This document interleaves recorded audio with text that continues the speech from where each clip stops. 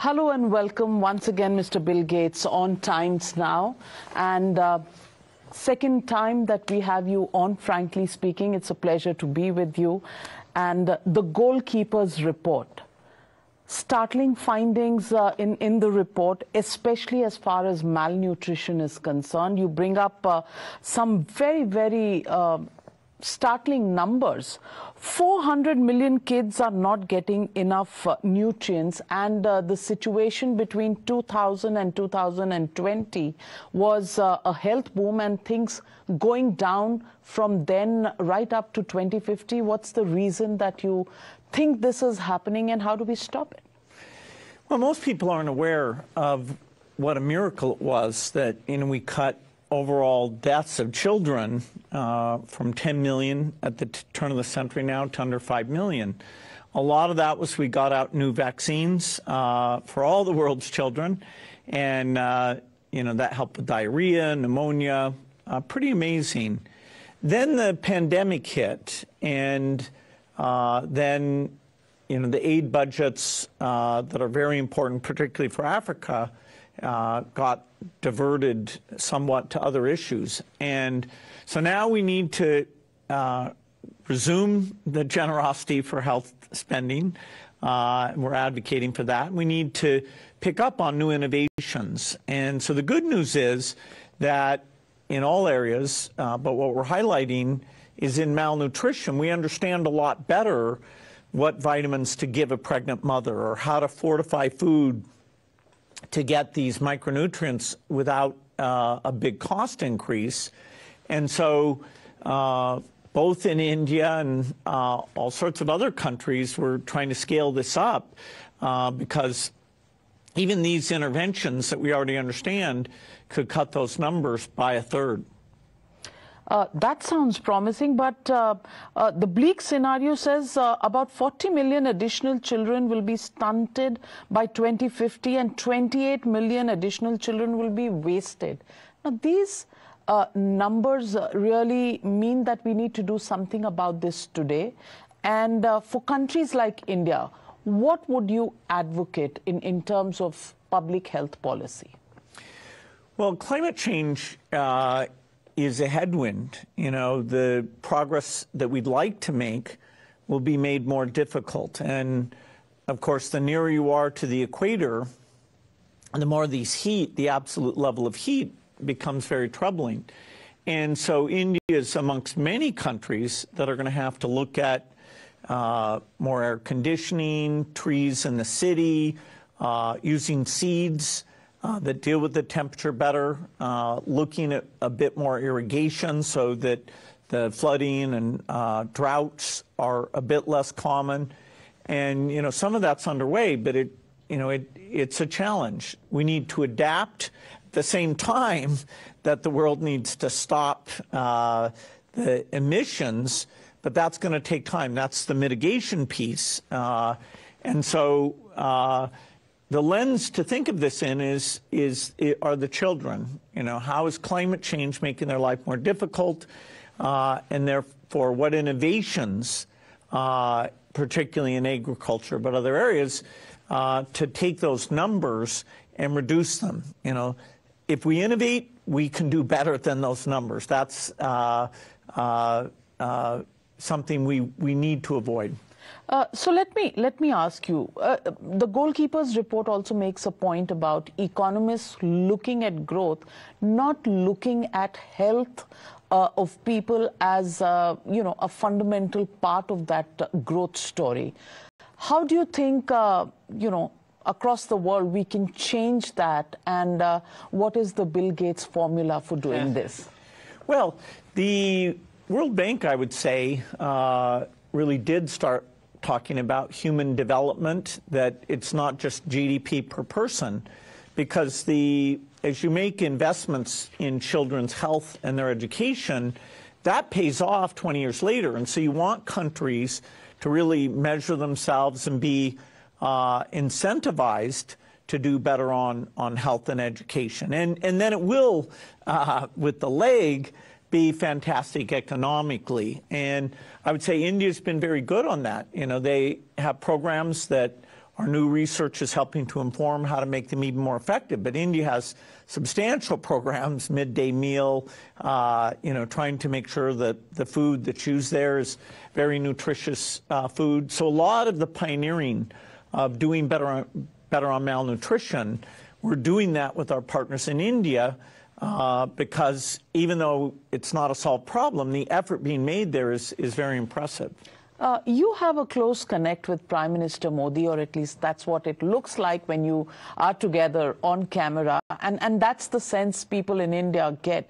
When you speak with Prime Minister Modi on the issues of health, malnutrition, what are the specifics and in terms of the vision, how can India do things better, and any ideas that the Prime Minister Narendra Modi has discussed with you?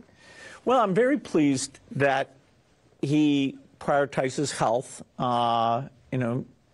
He's really speaking out about that.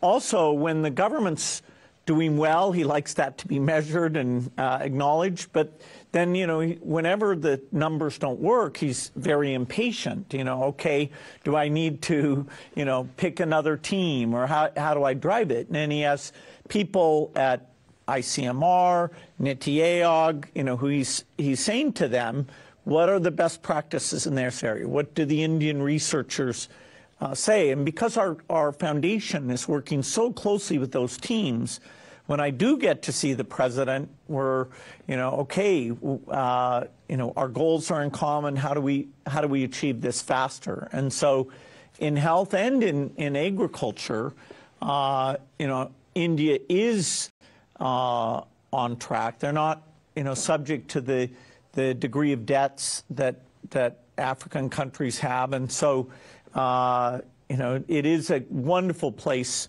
that will not only set an example but prove out new technologies. Mr. Bill Gates, the question here is also, the last time we met at a breakfast meeting with some ministers of the Indian government with you, and you were talking a lot about the kind of data that the Indian government has, and data that actually connects people to the needy people, the welfare state, and how there is a whole model that works on the data availability and connecting people to the needs. How do you think India is doing in that direction in terms of reaching the last mile to the last needy person in a welfare state? Well, the ultimate test in the world of health is to look at a number of the deaths. I mean, it's tragic stuff, but to look into it and figure out, okay, what was the cause of that? Is it diarrhea? Okay, do we need a vaccine, or is that, better sanitation? Was it pneumonia? Okay, did they get the vaccine? And so this idea of really understanding those deaths, which is a lot of Indian researchers, some of whom we give grants to, that's guiding the priority.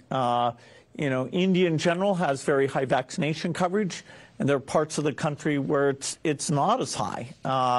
India manages at the federal level to provide more resources to the poorer states, and that, I've seen that's being applied now to improve the quality of these health services. So that constant feedback loop.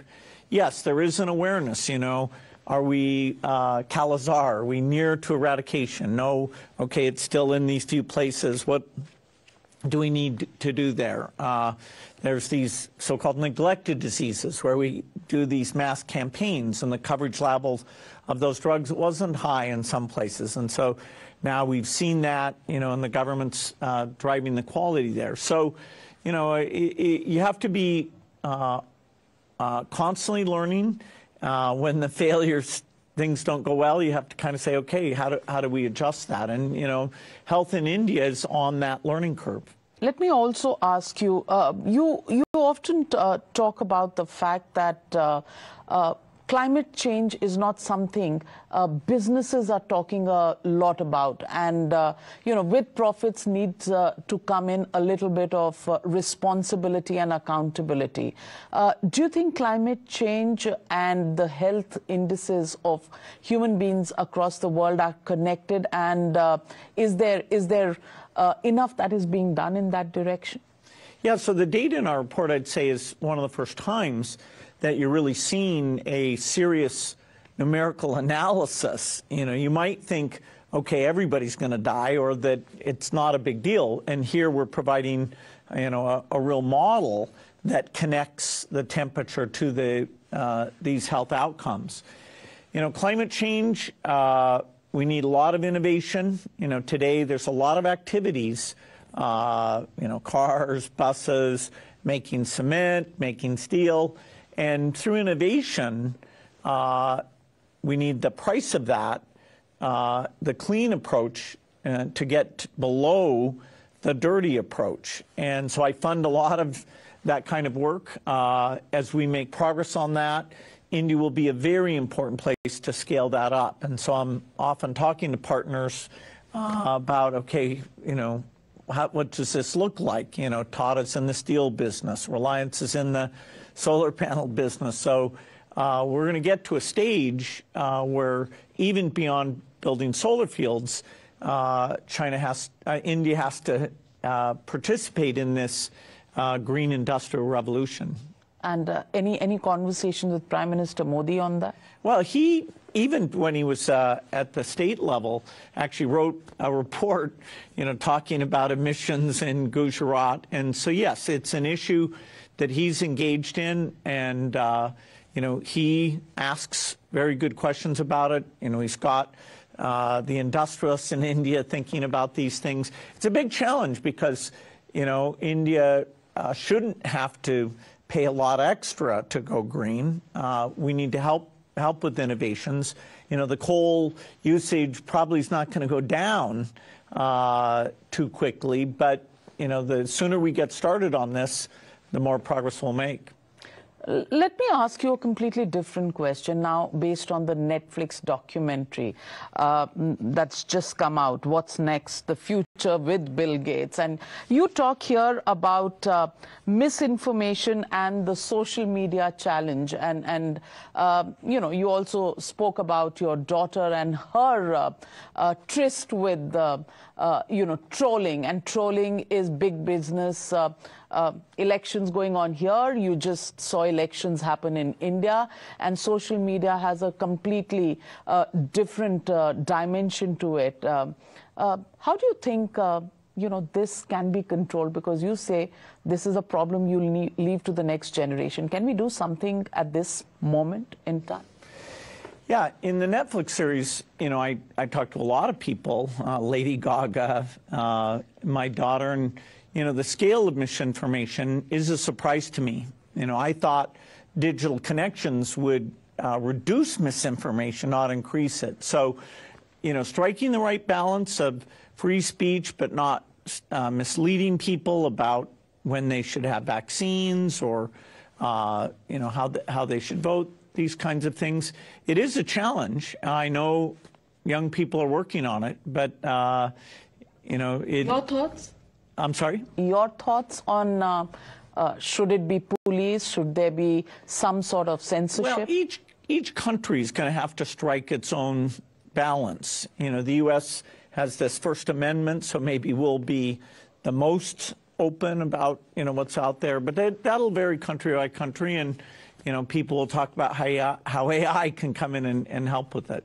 And what do you think about Elon Musk and, you know, his media platform X, on which he writes about the U.S. elections, which seem to be as interesting as the Indian ones right now? You know, I don't know what he's writing, but you know, he's definitely done innovative companies. You know, hopefully he'll make his platform help us reduce this misinformation. And what do you see now from Goalkeepers Report 2024 to forward? Any predictions on American elections you'd like to hazard a guess? No. I mean, you know, the quest for reducing malnutrition is going to go on. You know, we'll have different people elected. Some would be better than others. But, you know, my commitment to these causes won't vary based on who gets elected. And how did you enjoy your interview with Prime Minister Modi? It's always great to see him. I look forward to seeing him next year. Next year? Yeah. Well, we'll wait for you to come back to India. Seems to be a place, hopefully, that you enjoy with all the food and all the activity that happens there. But thank you very much, Mr. Bill Gates. Thank you for showing the way to the world on how to deal with challenges that can improve lives of children above everybody else. Thank you very much. Thank you.